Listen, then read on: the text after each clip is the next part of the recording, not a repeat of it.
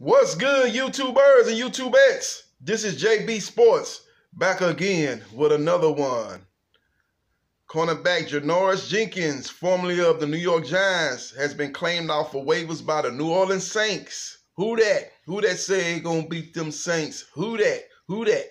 Yeah, they done picked him up. This guy is a top 10 cornerback, man. He was having a pretty solid year with the Giants, man. He didn't have a lot of team success, but he did have 4 interceptions in 13 games for the New York Giants.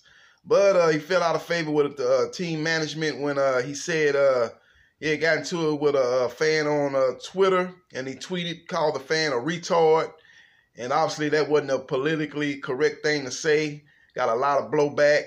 The team management wanted him to apologize. He refused to apologize. He said, that's just who I am. I grew up talking that type of slang, man. I don't mean the guy is actually a retard or nothing like that, but that's just how we speak, where I'm from. So I'm not going to backtrack or retract what I said.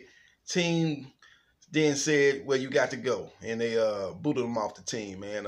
Waived him. And he's now been claimed by the New Orleans Saints. And he used to come over there with former teammate with the Giants, Eli Apple, who was also on the team that formerly of the New York Giants. So the Saints need cornerback help. They've had some injuries in the secondary, and he'll be a good addition to that team, man. He'll be a solid corner, man. They gave up a lot of yards in their last game against the San Francisco Giants, as Jimmy Garoppolo looked at like Joe Montana, Steve Young, reincarnated against them last week, as he had a big day passing against that defense. So the secondary has had issues as of late, and that's why they've claimed Janoris Jenkins, man. Janoris Jenkins' talent has never been a problem. It's always been attitude. Does he play hard, play in and play out? But ability has always been there, man. He was a guy that had a lot of red flags coming out of college, and he was drafted by the Giants. And he seemed in his first few years there to seem to kind of quell those things that people were worried about coming into the draft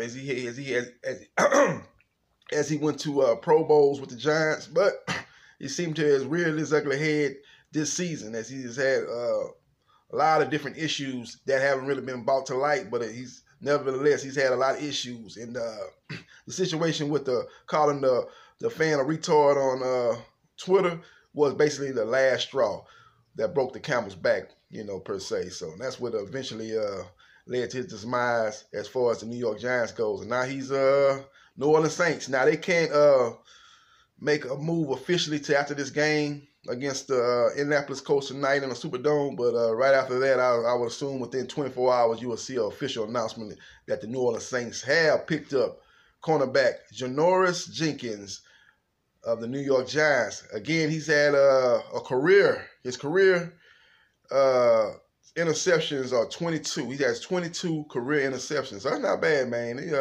He's been in the league, let's say around about 9 seasons. I think this will be his 9th season coming in there, and you got 22 interceptions basically since 2010 to 2019. So it's basically 9 seasons with 22 interceptions. That's a pretty good stat rate right there. He's basically averaging, you just divide 9 into 22, man. He's basically averaging at least 2 interceptions every season, a little over 2 interceptions every season. So that's a pretty good rate, man. He's not, I think probably the last 2 or 3 years, I think his play has dropped a little bit. At a point he was probably a top 5 corner.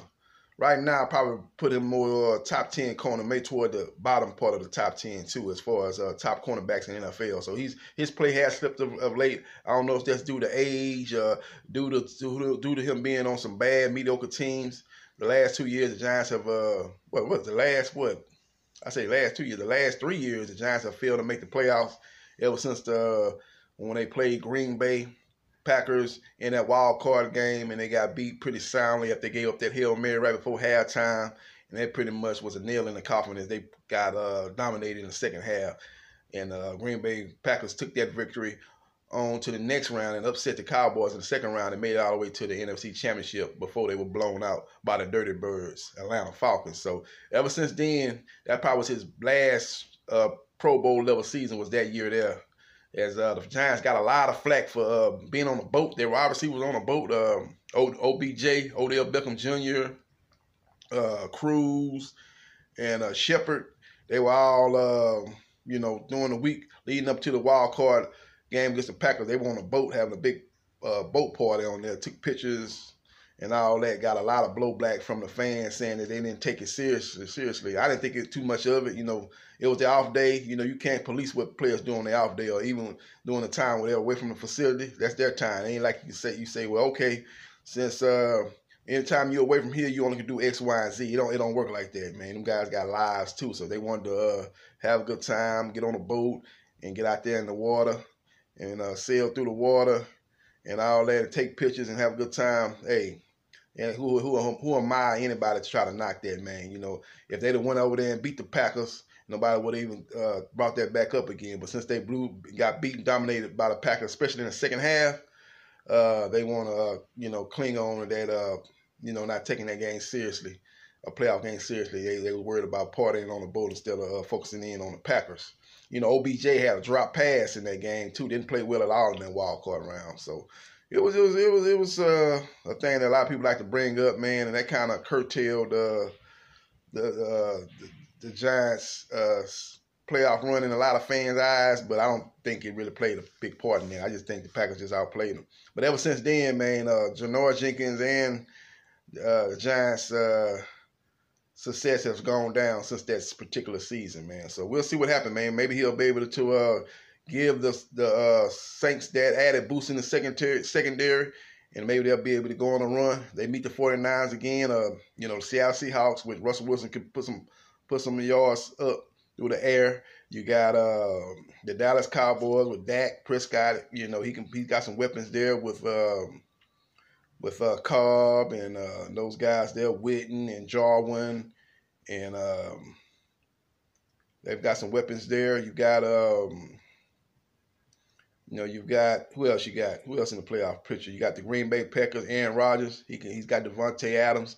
He can put up some big yards through the air. So it's a good pickup for the Saints, man. You're looking at going to the playoffs. You're going to get some. You're going to be meeting some teams that can make plays through the air. So it's a good pickup, a good addition for the Saints, man. We'll see what happens, man, as they go on their playoff journey.